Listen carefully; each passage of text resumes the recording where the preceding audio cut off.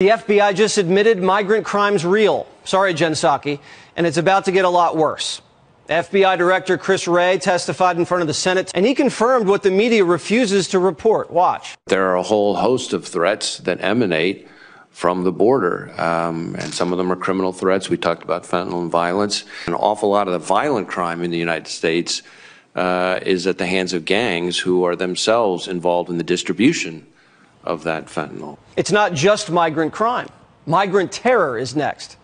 We are concerned about the terrorism implications from potential targeting of vulnerabilities at the border. There is a particular network that has where some of the overseas facilitators of the smuggling network have ISIS ties.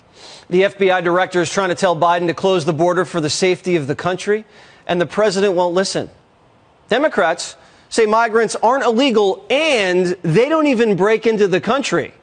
The undertone from your side is that somehow people who are coming illegally are trying to break into the country. I don't think that people are breaking into the country illegally. It may not appear like they're breaking in because Biden's just letting them break in, but it's still against the law.